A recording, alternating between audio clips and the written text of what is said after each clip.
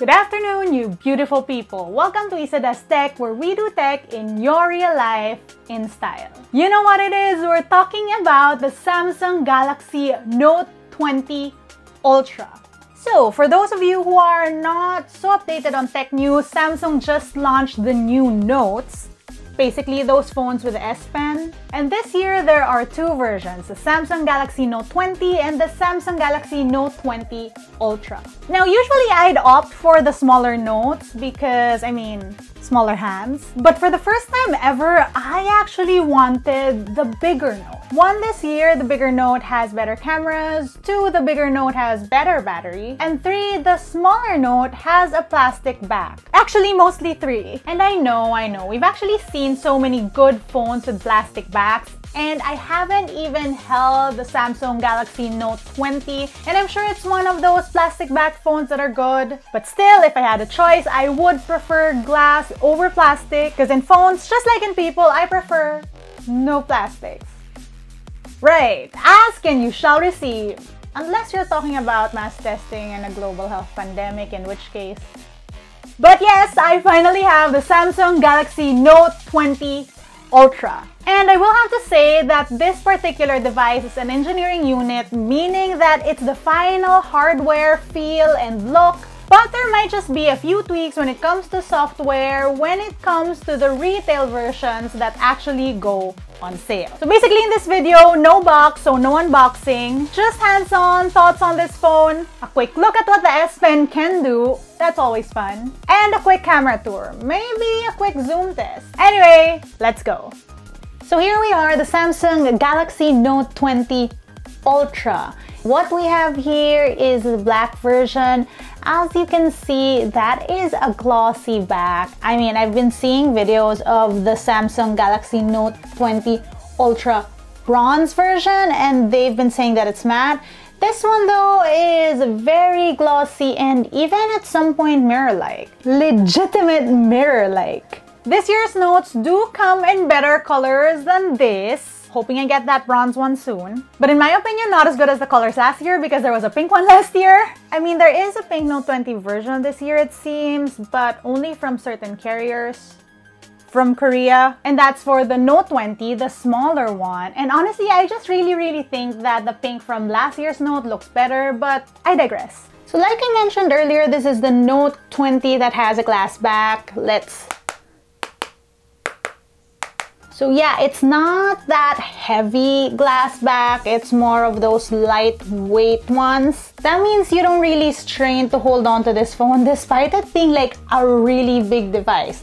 Make no mistake, this is a big phone. That basically means I can't do anything on this phone with one hand because look, my thumb can reach anywhere. And for girls like me, that also means this isn't going to fit in those tight jean pockets or tiny purses. But also remember guys, this is the Note, so it's designed to be used with two hands and with a pen, so it might just be the only time I'm sort of okay with a huge device. That experience using it with a pen is really nice because of that bigger surface. And speaking of big things on this phone, yes, it has a camera bump a la S20 Ultra. This phone sports curved edges, so that is a better in-hand feel, especially for really tiny hands like mine. There is a slight curve on the screen, which actually adds to the experience of it being a Note. It's almost all screen except for that tiny punch hole up front. I feel like that recreates the feeling of writing with a pen and paper more. On the right side of this device, you have volume rockers and the power button. At the bottom, we have a mic, USB-C port, speakers, and the SPen. Now, you may have noticed that the SPen slot moved from this side to this side. I actually don't know how I feel about that yet. I haven't used this phone long enough for me to have feelings about it, but I am curious to see what difference it makes when it comes to real use case scenarios. We have a clean left side, and up top we find a mic and a SIM tray. We're seeing the same SPen from the Note 10. Semi-flat little thing with that clicker up top that's you know, not really the button, and the actual button up here. Despite being the same SPen though, there are new SPen tricks with this phone. And we're gonna get to that a little later, but first, a montage.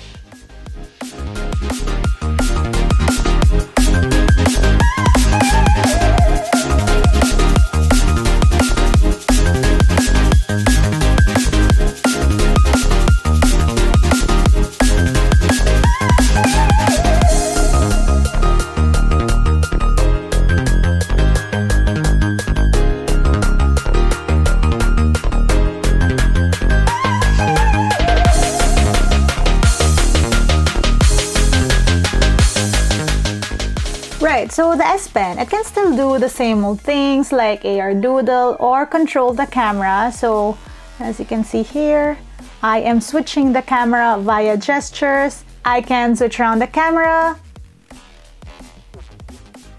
Told you. And I can also take photos remotely. Okay, I have to say that by far this is my favorite SPen feature like ever. But yeah, this thing does have new tricks up its sleeve. There are new gestures. Let me show you. As you can see here, you have all these different actions. Huh? Oh.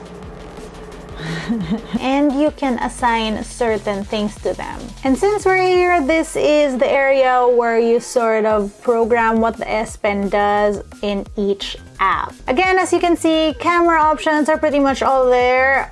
Better to shoot your own OOTDs with. On this phone, there's also the Air View feature, which basically allows you to see previews of things by just hovering your pen. So for example, I'm in gallery now, I put the pen here, it shows me the photo.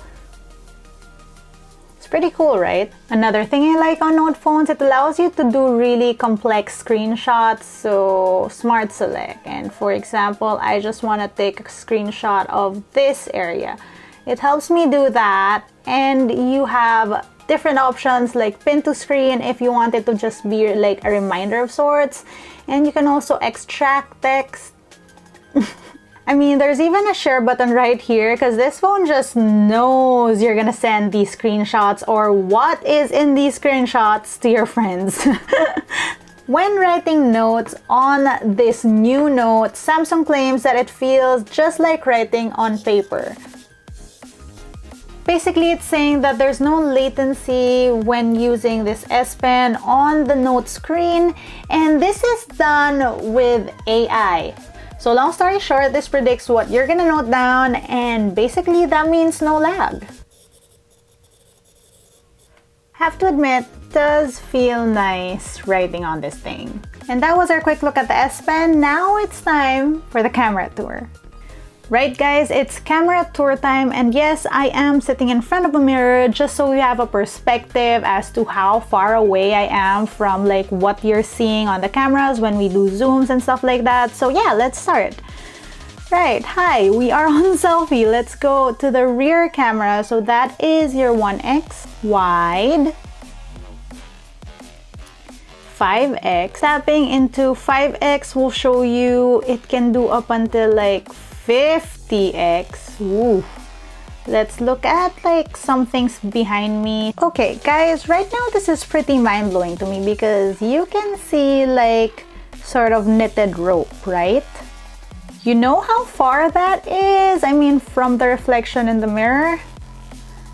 So it's that tiny mirror. You were looking at the details of that rope frame from that tiny mirror. That's sort of amazing. And then, yup, those are the books in the bookshelf behind me. I can actually now read the title. This is Ricky Lee's Para KB. So here we have a scene optimizer. So the colors changed slightly. Up here, settings, flash settings, timer, size settings, and then you have motion photo on. Finally, you have different filters, and you can toggle intensity on each filter. My filters. Now, I like this. I don't know if this is new, but I just noticed this feature now. It allows you to pick a photo that already has a filter on it. So for example, this photo. And then it creates a filter that replicates how that photo looks. And you can save it. So now it adds to my filters and I can use it anytime I want. So you see the difference, and now it looks like that sample photo. I like this. I really like this for people who are on Instagram but only edit through like VSCO or stuff like that. This actually is a good alternative. Such an underrated feature. And then you have face, which gives you, what does it give you? Ooh, that's the beauty mode. Right, so on video you have wide, 1x, 5x, and up until 20x. So again, those are the books behind me, and this is how far those books actually are. And then we have settings. Let's look at what this rear camera can shoot in. It can shoot in 8K 24 FPS, and then it can also shoot in HD, Full HD, Ultra HD, up until 60 FPS. I mean, this is a smartphone and it can shoot in 8K. This video, what you're watching right now, it's not even in 4K, let alone 8K, and yet this phone can shoot in 8K. That's crazy. Up here, you also have the flash settings, a steady mode, super steady on, and then there is a wide and a not wide option. There is a size ratio for shooting video, so that's good because this allows you to shoot video in 1:1, which is, I think, really nice for Instagram posts if you want to do like Instagram video posts. And then there are different filters, also a my filters option. So remember the filter we made earlier? I can apply it on video. Dude, I love this. Okay, I'm sold. I love this. And finally, face filters, or the beauty mode. You also have AR doodle. This allows you to, well, let me show you. So for example, let me draw, okay, that doesn't look like a crown, but you get the idea. So let's say I drew a crown on me. Look, that is AR for you. Moving on, let's go to more, and here you have a pro mode, and this allows for ISO settings from 50 to 3200, shutter speed settings 1/12,000 to 30 seconds. You have exposure settings, autofocus, white balance, and what is this? Ooh, different settings for tint, contrast, saturation. And then under more, you also have panorama mode, a food mode, there is a night mode. Let's check that out real quick. So there is a wide, 1x, 5x, up until 10x. Can we zoom even more? That is the max. We also have live focus mode. This is basically their bokeh mode, and there is a wide and a 1x. And can we zoom? No more zooming. As you can see, my background is now blurred, and this is something that you can adjust. And then there are also different blur effects. There's also a live focus video. Can you zoom in or out? No, not in this mode, but you can also adjust the blur and use those different effects. Ooh, we have Pro Video too. There is a super slow-mo mode. There's also a slow motion mode. And then there is a hyperlapse mode. Right, let's move on to the other side, and we have the single take mode. And what this does is it allows you to shoot like a short clip, and then all your cameras are working right now, and after we're able to get like a number of cool shots. Let's check that out. So as you can see, there are different shots here. Right. Selfies. Of course, you can also do the single take mode. So for example, this is a quick clip. So let's imagine I'm moving around and doing stuff. Okay, so what I love about this is, imagine just like propping this phone up, walking away, twirling or something, triggering your camera with your SPen, and all of a sudden you have the perfect Instagrammable photo. I love. Right, on photo mode you have a wide and a not so wide, and up here settings, flash, timer, different sizing options, and here you have the motion photo, the different filters. So the same thing applies. You have filters, you have my filters. This is the one we made earlier. You have the beauty mode. Oh, and look at all those different settings too. This is really fun, but again, remember girls, and I say this in all of my videos, the beauty mode is fun and I love it, but remember to love the real you, and there's nothing wrong with imperfections. Right, also there is gesture selfie. Of course, it's a Samsung phone. And then we can go to selfie video where we have settings, size, what is this? Ooh, the different filters. My filters, the same filter we made. Live beauty mode on video. Front video size, 16:9. Ooh, nice. Also, is there a zoom or wide? No zoom or wide in this mode. I just said that. And then under more, we have the same things. Right, that's it for a quick camera tour. Now, I usually do photo samples after the camera tour, but remember guys, this is an engineering unit, so we're not gonna do that this time. But I promise you there will be a video on the Note 20 Ultra soon, okay? Okay, yeah. And that was our first look at the Samsung Galaxy Note 20 Ultra. It is, again, a very power-packed phone. But I mean, what did we expect from a Note, right? Let alone an Ultra Note. Let me know what you think about this phone down in the comment section below, and let me know what your questions are about this device. But again, I will have to wait for the actual retail unit, hoping I get the bronze one, for me to make up my mind about how I feel exactly about this phone. Right, that's it for today. If you want to see how I use this tech on a daily basis, find me online. That's @SisaSaid. Until next time!